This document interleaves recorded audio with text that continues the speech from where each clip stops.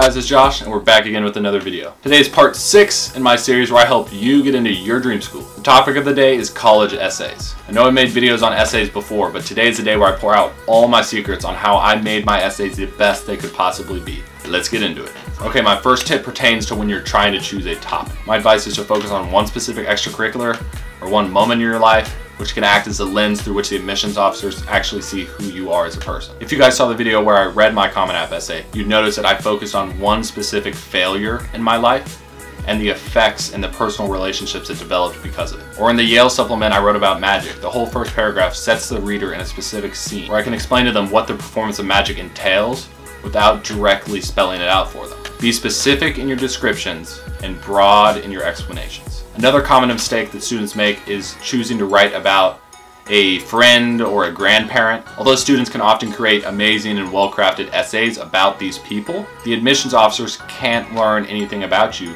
from these essays. Keep in mind the whole purpose of a college essay is to fill in the blank spots on your application and connect all these random numbers and test scores into the person that you are. If you're writing about the relationship with your grandfather, the admissions officer simply won't be able to see that. Another common misconception among students writing college essays is that they think they can use these limited words to kind of build upon their resume or embellish it. You need to keep in mind that the admissions officers have already read your resume, they know all your grades in every single class you took, and they've seen your test scores. They do not want to read a 650-word essay about what the National Honor Society is. These essays are meant to show how a specific moment or a specific activity impacted you and changed your view on the world. You only have a limited number of words.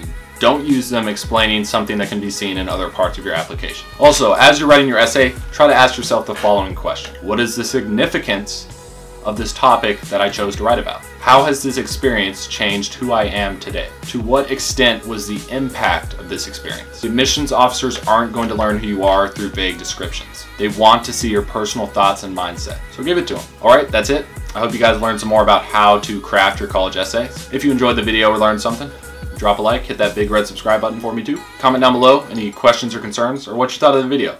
Try to respond to everyone. As always, I'll be back again tomorrow at 3 p.m. with another video. See you soon.